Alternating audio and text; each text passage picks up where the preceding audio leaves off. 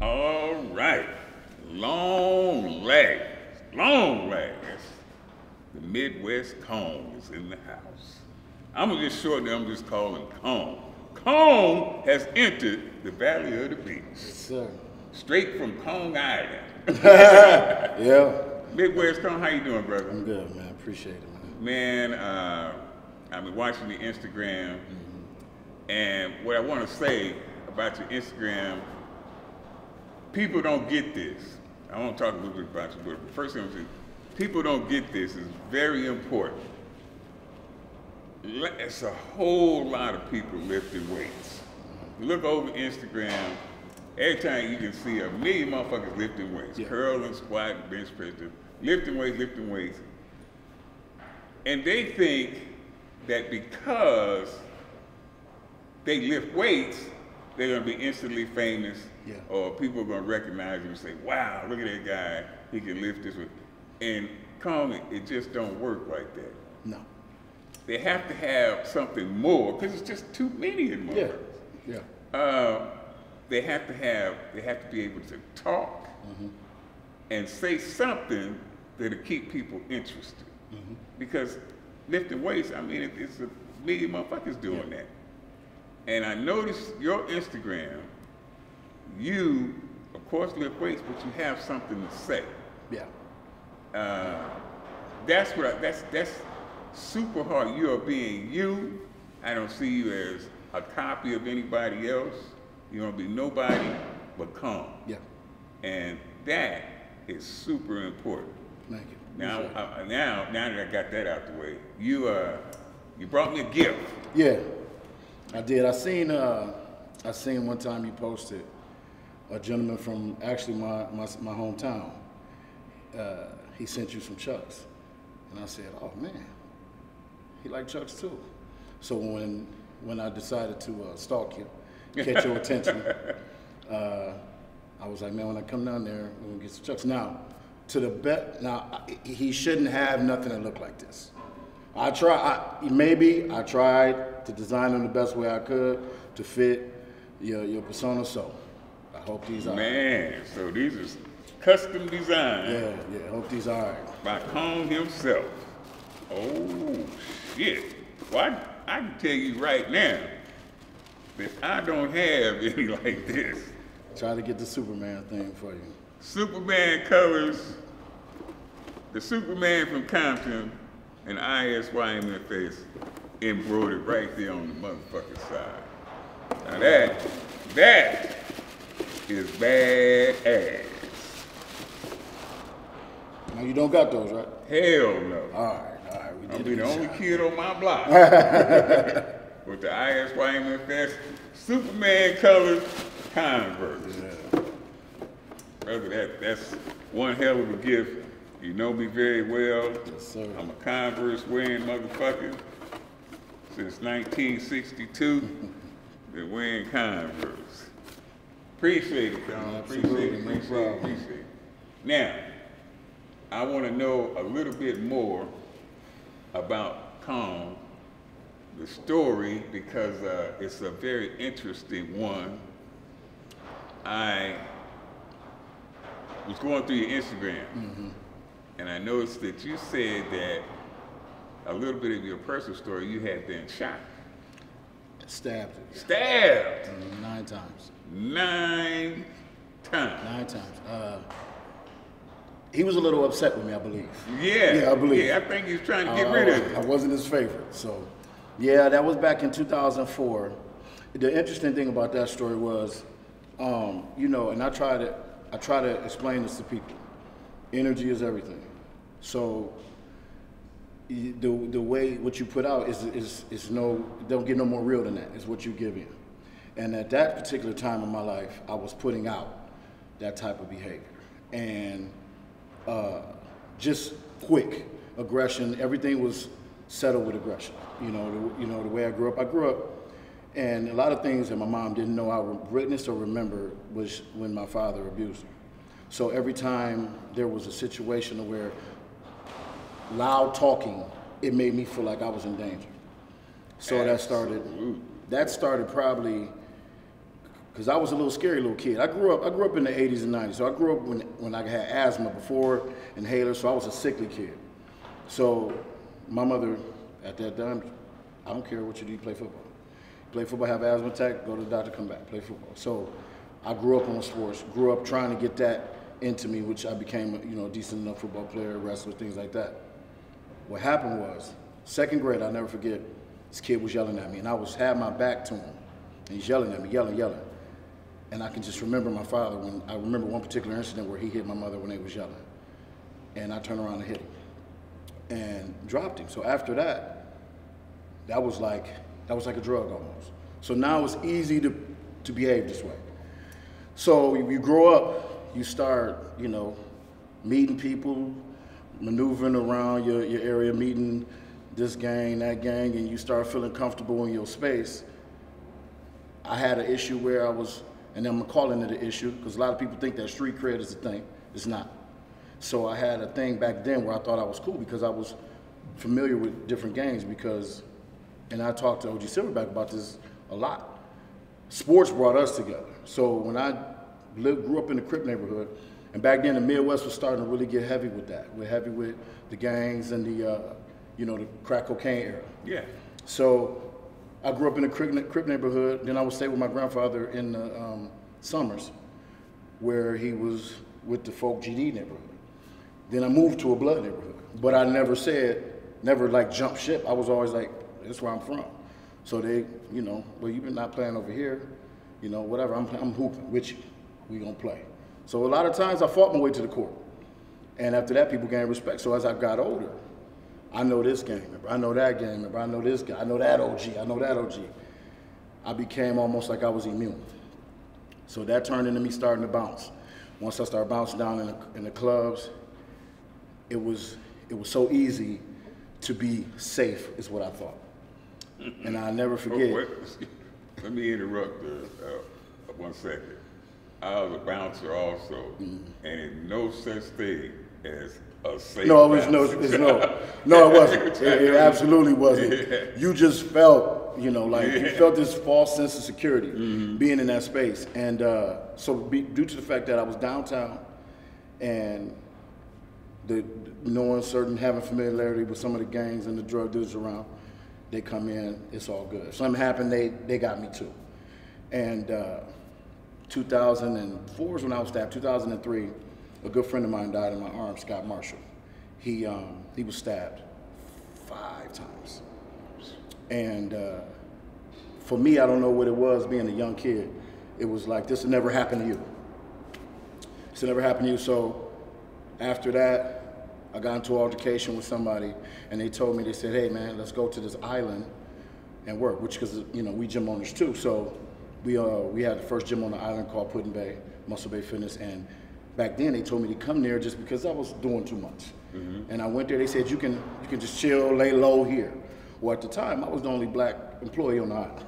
So that was not laying low. That was almost foreign. So, and then that helped me a lot because I got familiar. I never was around that many, white people and people who embraced, because we'd never seen past the street corner almost, or the neighborhood or whatever we was familiar with. So that also got me introduced to different music, live bands. I love live bands. And I never would have done that before. So it helped in that sense, but then energy. Because just because you walk away from something, don't mean that energy is still not lingering. So that night, July 24th, 2004, a fight broke out. Was stabbed 9 times, rushed to the hospital. They had to life flight me. Was in the middle of an island. I mean, flatlined, medically induced coma in and out. I was 245 when I went. Got up at like 150 pounds. And what scared me about that is it didn't scare me. Ooh. And as I grew and I understood how mentally messed up that was, because I was just happy to be alive. Yeah. And the fact that it didn't scare me, and I had some serious injuries too. My damaged intestines was on the outside of me, but I mean, it was bad. And the fact that the lesson was being taught, because I didn't freak, I watched the whole process go down up until they cut me open and put me in the emergency tube and put me under. I remember it step by step.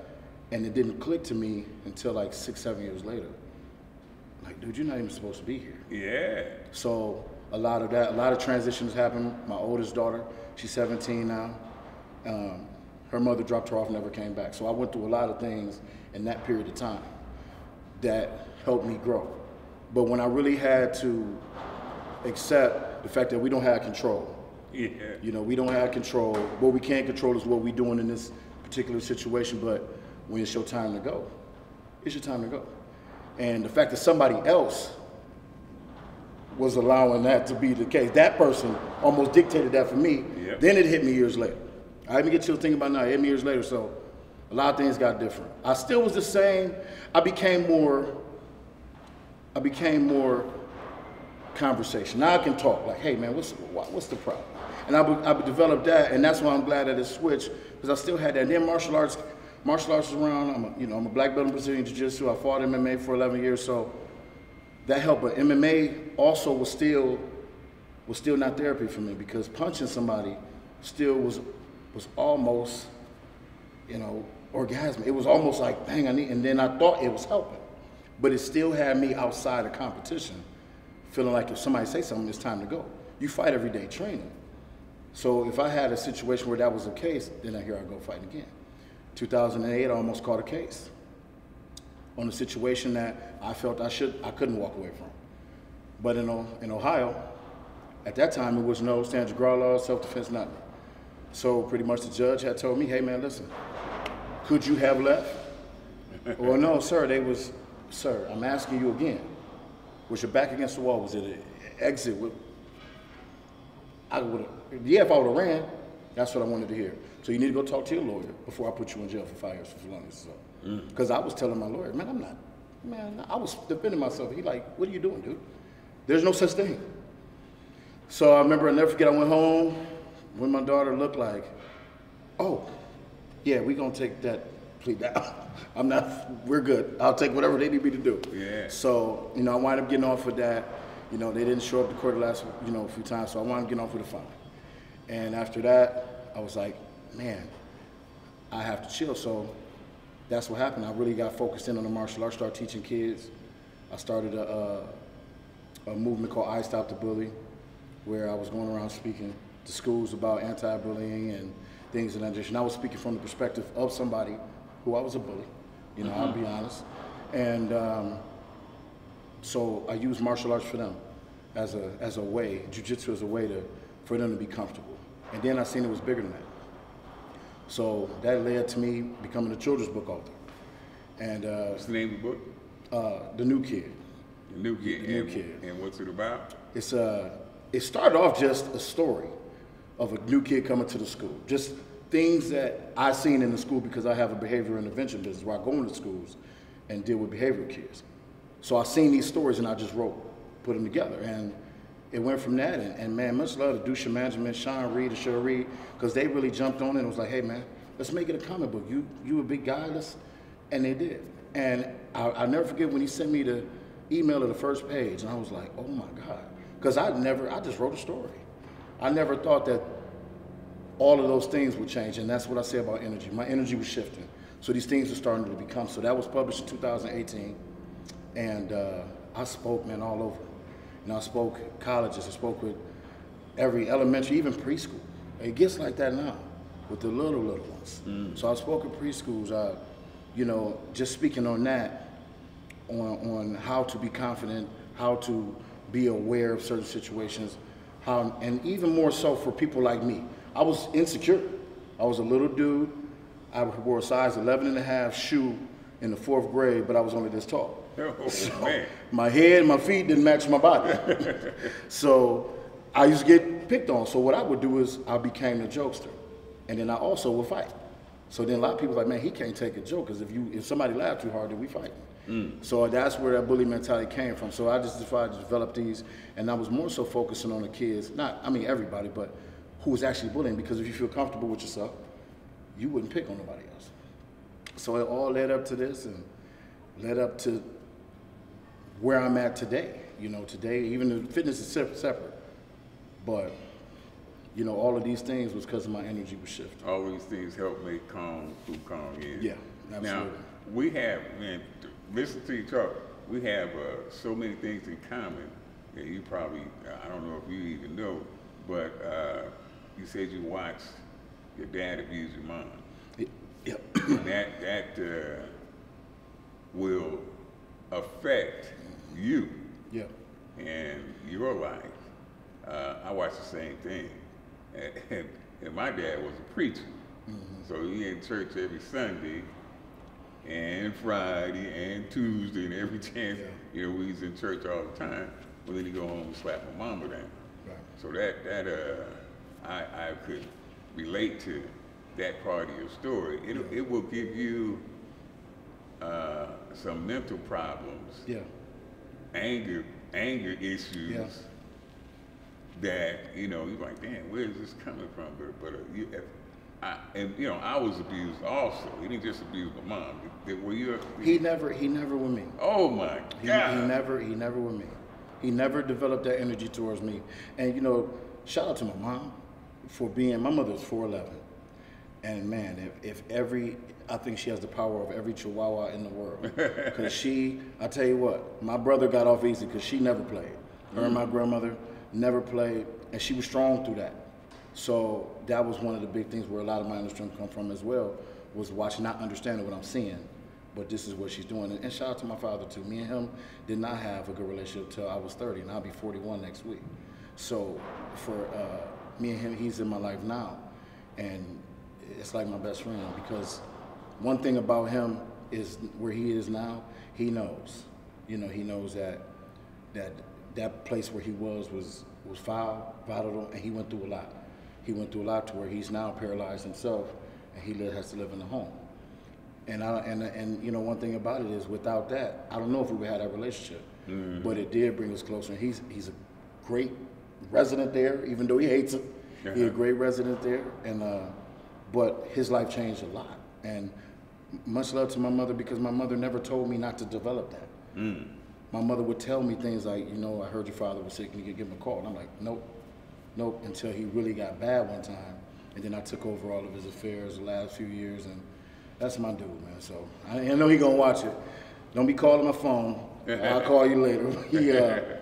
But man, we talk every day, man, and it's just, so I was able to have that healing, is what I'm saying. I was able to have that healing. That's fantastic. Yeah. My dad lived to be 86 years old, and I went my whole life waiting for that dude to say, I'm sorry. Yeah. If Pops would have said all that stuff during the childhood, the broken noses, the emergency room visit, if he'd have said, I'm sorry, Con, I'd have been straight, man. I erased I would have been waking up at night, you know, punching and kicking out. All that would have been, could have saved me a whole lot of trouble. I just wanted to hear, you know, that he was sorry, that he thought, like I'm sure your dad was, like you said, he knew. Yeah. Oh yeah. And I'm sure he expressed that to you. Yeah, he did. He tried one time when he was real sick, and I was like, nah, I want to hear it. So let's move forward. And one time he just, even though I went through all that, I never disrespected him. No. Me and, you know, he get on me now, you know, about, he kind of seen, you know, I got off of Facebook because a lot of worldly things was going on, social, and then you kind of see people, how they act. So I was on Facebook, and I was letting some of the old me come out. And then he called me, man, you know you ain't supposed to be acting like that. So, all right, man, all right. So I never disrespected that man, and but that's what it took, was him to insist. No, you listen to me, man. I'm about to apologize to you. Mm-hmm. I don't care if you want to hear it. Let me get this off my chest. Man. And when he did, I was like, okay. Yeah. Yeah, you know, you as a kid, you wait for that, and it really does mean a lot. Yeah. So if there's any parents out there that's been fucking up, you've been too big and too prideful to say you're sorry to your kid, cut that shit out. Tell that motherfucker you sorry. And it's a thing too, man. And And what you pointed out was me being myself. I don't, when it took me so long to be a part of this space.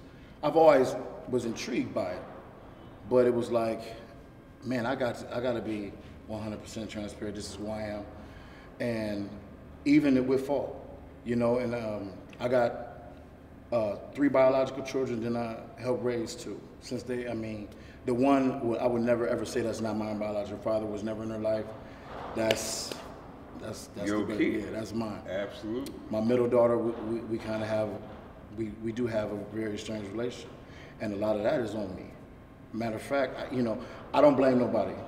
It was very mature. I was very mature how I deal with it, and even to this, you know, even to this day, that's something that I need to grow from. When you check your boxes, you make sure you check the stuff that you ain't doing right too.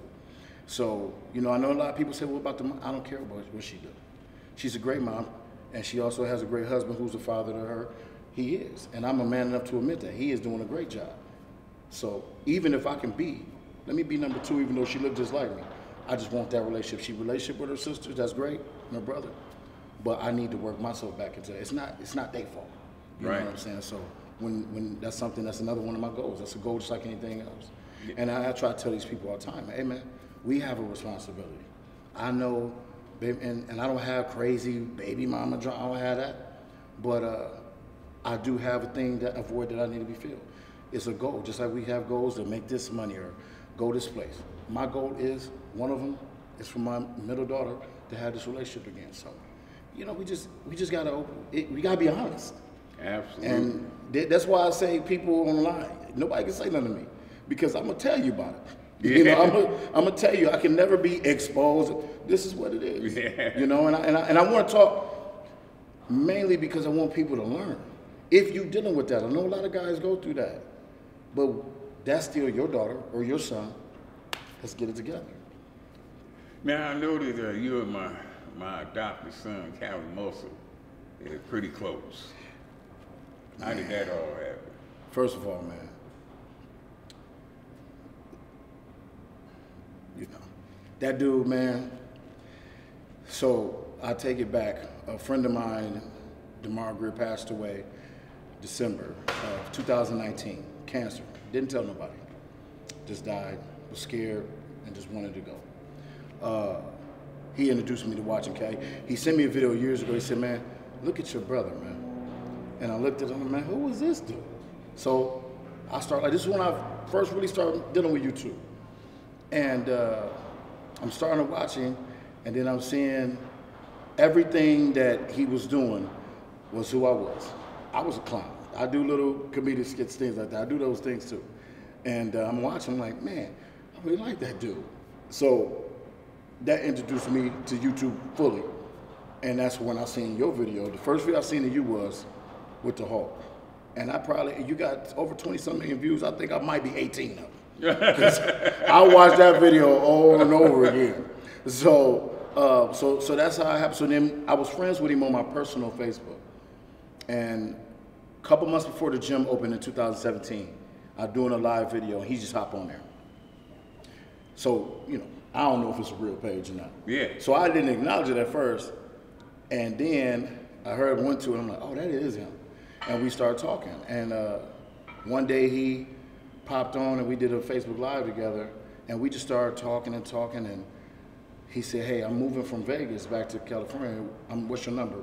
And we exchanged numbers, and came out here in November of last year. And that dude, I mean, I can't say enough about that dude.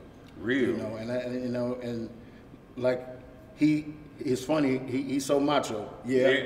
He's so macho that when I tell him, he like, yeah, okay, bro, much love. Man, don't be talking to me like I'm one of your supporters. Man, you better acknowledge the fact that, hey, dude, I appreciate you. Yeah. So, Callie, next time I tell you something, man, stop giving me that cookie cutter response that you do to everybody else. But he doesn't understand, because, Mr. Fletcher, I went through a lot in the last, from that time that November hit till now. This thing I'm doing is not something that I wasn't ready. I wasn't mentally in it. I had a lot going on. I lost DeMar. Then a guy that it's a picture of me, and it's all 3 of us, and I'm the only one alive. These are starting to hit. DeMar didn't make it to 50. Pat didn't make it to 40. And So before I went to see Cali, I lost him and then lost my grandmother. And my grandmother, which, you know, the queen. Mm-hmm. And my grandmother was who I ran to tell on my mama to. And my kids was close to my grandmother, and a lot of people say women can't raise a man. You could never tell that to her. Mm-mm. And my grandmother told me, I remember our last conversation, I called her, and this is what's so amazing about my grandmother. I called her, and we FaceTime, and she eating Chick-fil-A and Rice Krispie treats. And I said, and she looked good, you know? And I said, Grandma, she said, when you coming back home? Because I'm on the island. Mm-hmm. I said, I'll be back Wednesday. And I said, made a joke, don't be trying to go see Granddad before I get home. She said, oh, well, I'll see you tomorrow. I said, no, Grandma, you heard what I said? She said, well, I'll see you tomorrow. And I remember months before that, my grandmother said, you know, the only thing I didn't control is when I got brought into this raggedy motherfucker. I'm telling you when I leave. And I left the island that morning, and she died at 12:30 p.m. I left about 6:30, got there 7:30. And that was a blow. That was that one, man, that even to this,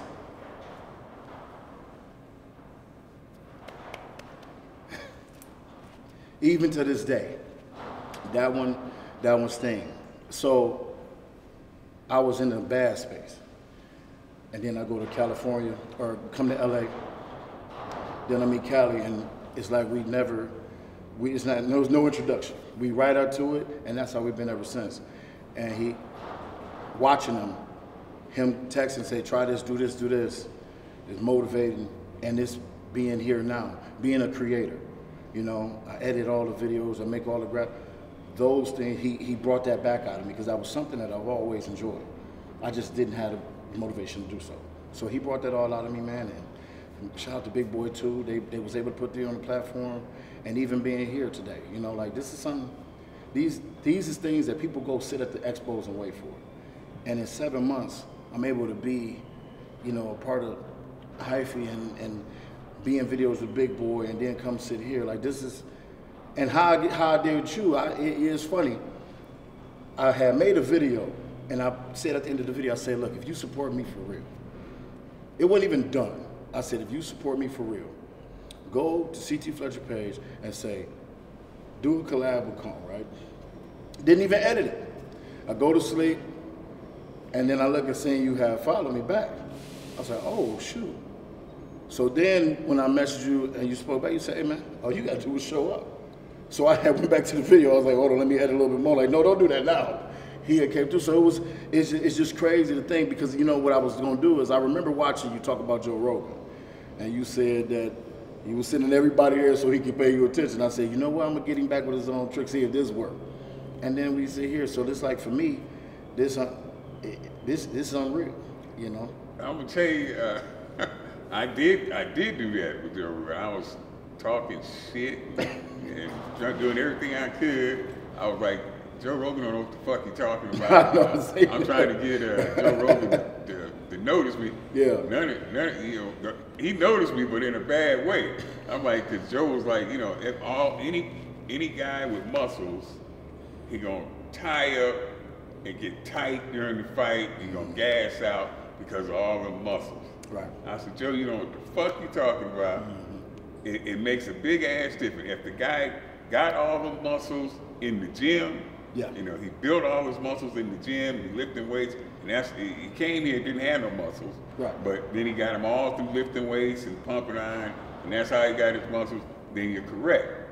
But it's some cats that are born naturally more muscular than 99% of the dudes on the planet. They just born naturally more muscular than the other guys. Right. I said, if that cat was born muscular, you look at him and say, oh, well, this guy got to be in the gym lifting weights all the time. But it's a lot of cats that they don't lift weights at all, but they look like they do. Right. I said, you catch a cat like that was born muscular, born cat, he ain't gonna gas out, Joe. Yeah. He was born like that. That's naturally how he's built.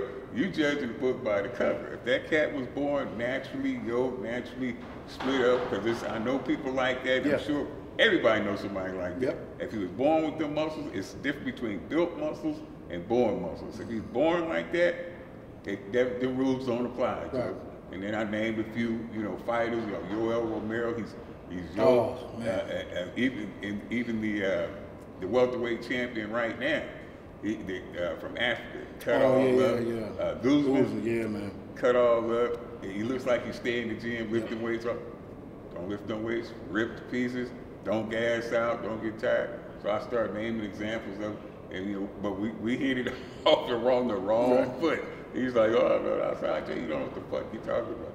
And then when I finally made it on the show, it wasn't for that. It wasn't because we had to. But once I got on it, we talked about it. Yeah, that was cool. And I like Joe Rogan has such a great perspective of everything, but even the fight game, I love hearing him talk. Man, I love hearing he's that dude talk one of the best or no commentators better. No, absolutely. Nobody can match him. The dude is he knows it inside and out. And on the side, a really good person. Once I got to actually know him, sit down and talk with him, he had me on the show twice, and we got to be good friends. And he is really a good person. Yeah. He's helped me out, like Callie helped you out, just because. Right. Nothing in it for him whatsoever. Right. He ain't get nothing out of it. But I called, hey Joe, can you do this for me? No problem. No problem, CT. And I ain't nobody, nobody know the fuck I am. Man, I hear you say that. Joe, I mean, everybody know this one. And for somebody to take the time to do that for you, just like you and Callie, I really appreciate it. Callie's a good dude. Ever since I've known him, like I say, like my son, he don't change. Hey Pops, how you doing, man? I love you, man. And he's, like you said, Callie hard. Yeah. But that's my son, man. I love you, man. I love you too, Callie. And Carl, when I was growing up, I would never tell another dude, I love him.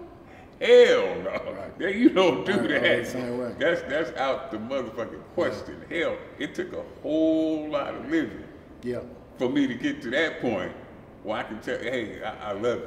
No, I ain't got no problem saying that shit now. But coming up, shit, in Compton, are you talking about the Crips? That's where it started. That's where it started, right. To telling them motherfucker you love them? Oh, hell no. You be run out of, now you probably get shot. That's the truth. Motherfucker, what you talking about? And see, that's the thing where I'm at now is that, again, being transparent. Now that I'm able to do that, the last 10, 12 years of my life, I'm able to, and it took a long time to get there, because I had a buddy, another buddy that passed away, and he it's one that still hit a little bit. He would say it all the time, I love you, bro. I love you, bro. And when he died, I said it at his casket. And Jerry Bear was that, man, that affectious that everybody loved us to. And that's how he was. And again, me and him from two different parts of the planet. He from a little different, where he, where, like I said, me coming from the neighborhood I'm from, that's not even thought of. Yeah. And even the women, man, it took the women in my family, because they had to be so hard for us. Yep. It took them a long time to say that type of stuff too. Oh, hell yeah. So when he died, and he would text me, and I would just ignore it. I would just say something back, like, man, shut up, But now getting to this space, this is all. And I think that we feel like sometimes the male ego, especially when you're from a certain place, we feel like we showing too much of being soft. Mm-hmm. And exactly. And for me, it's like, no, I'll still smack the shit out you. Yeah. But you know what I'm saying? So if I'm good, we good. You know what I mean? And I think that showing that side, it kind of take the bite off of what people would mentally think about you. And I think that's why a lot of these things that I got going on now is working, because they can see that side. That's why I do a lot of the comedy stuff too. I love making people laugh, because it was a time that I didn't have that. I was a silly dude, but you had to be close to me to see that. Mm-hmm. Now I want everybody to see that. I want everybody to see, oh, that dude's silly. So when we do meet, I'm approachable. I like to talk. I like to have a conversation. And at the same time, like I said, I'm still me. But if you in that space, we good.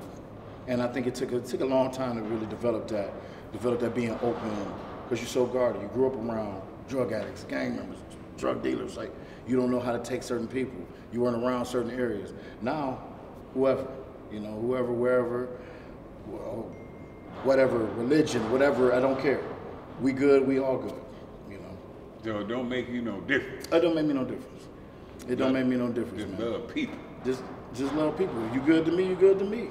And that's just it. And then I think the world would be a whole lot of better place if everybody felt like that. Yeah, yeah. And that's one of my goals on building a platform is when you look at certain people, you get that image. And that's what I was saying.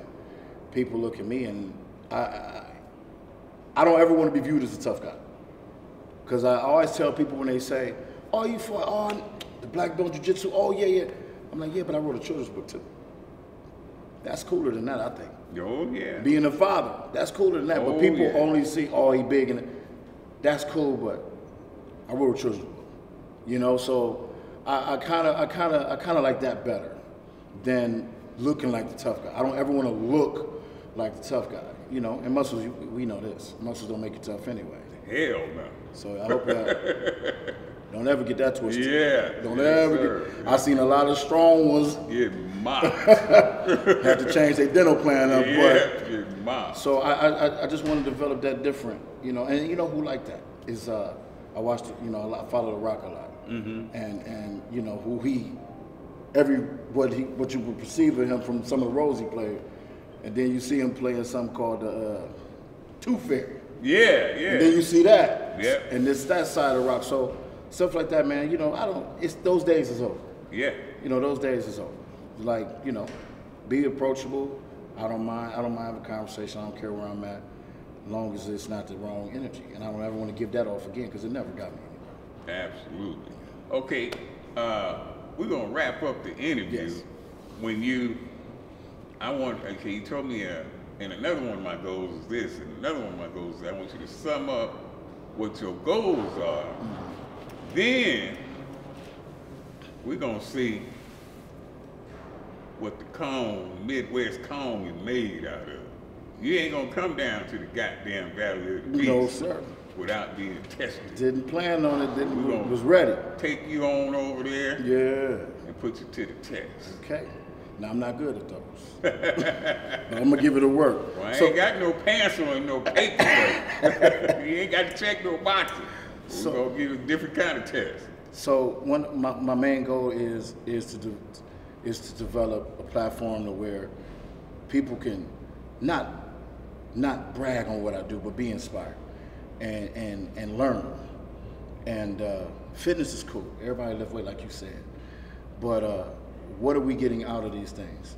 What are we getting out of being in a certain light? And like I said, man, and I hear you say this a lot. I'm just a little, Mr. Fletcher, I don't think you understand.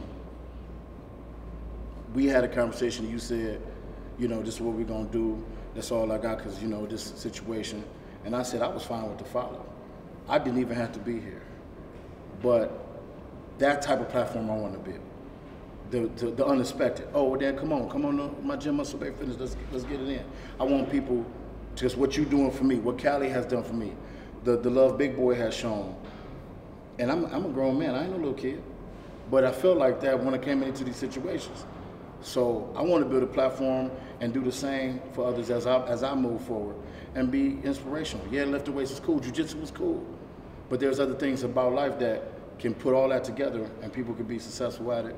And mental health is a big thing too, and I like to touch on that with people.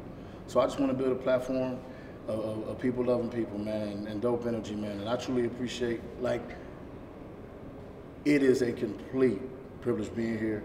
And even, like I said, even the follow back. So Mr. Fletcher, man, thank you so much for this, man. Thank you so much for me. I couldn't wait to be here. I couldn't wait. You gave me that time and day. If I had to swim here, I was coming in. And I want to extend this to you, like I tell Cali, man, anybody who do, gratitude was a big thing for me. So like I say, man, anybody who do, it's the smallest amount of thing for me, you fed the stray dog. So ain't nobody ever gonna be able to tell me nothing different about you. You got a good one in me, man. So I greatly appreciate it. And I know you got Iron Wars coming up, and you want to wrap up, so I'm gonna wrap up with this. It's you had a gentleman on here. I mean, I love this dude. The way he talked and that energy he bring, and I messed around, had him up too loud one day, scared me in my headphones. And the inspirational story he had, which I'm glad that you had him on. And I'm watching it, and I'm like, man, this is cool, because one of my good friends is from Africa as well. So I see this gentleman on there, and he got a name tag to him. It's called Champ. Mm-hmm. And NDO Champ. NDO Champ. And you know what else he do? He do the 225 a lot. Uh-huh. So I think I'm pretty good at that. We had the 225 rep off. So, you know, my NDO Champ, man, you know, when you put that champ on the end of your name, you gotta respect the challenger. Uh-oh. So I know Iron Wars is coming up, and I know you like your particular way of doing the 225 bench off. And all due respect, because I love your content, I follow you, but I think I want to go ahead and get that champ a run. Uh-oh. You heard it here first. So. NDO Champ is a good friend of mine. He'll be here at Iron Wars. Yeah. And we got Midwest Calm versus NDO Champ, 225 rep off. Don't miss it. Well, thank you motherfuckers for watching CT Fletcher Motivation on YouTube. Like, subscribe, don't subscribe. I don't give a fuck either way. But what you do need to do is take your punk ass over to ctfletcher.com and buy something. Cause I fucking said so.